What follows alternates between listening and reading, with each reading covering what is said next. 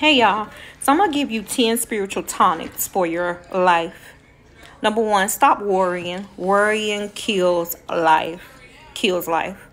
Number two, set each day with spiritual intentions. It will arm your soul. Number three, control your appetite. Overindulgence clogs your body and your mind.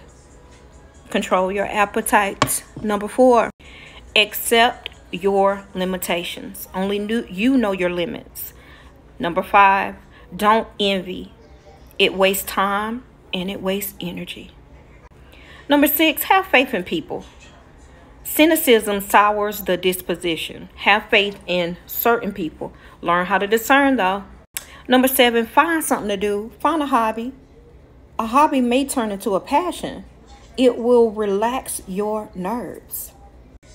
Number eight, read a book. Read a book a week, and this will stimulate your imagination and broaden your views. Take up reading, y'all. Number nine, spend some time alone. Being alone is all about the peace of solitude and silence. When you're silenced, the chatter, you can hear the work.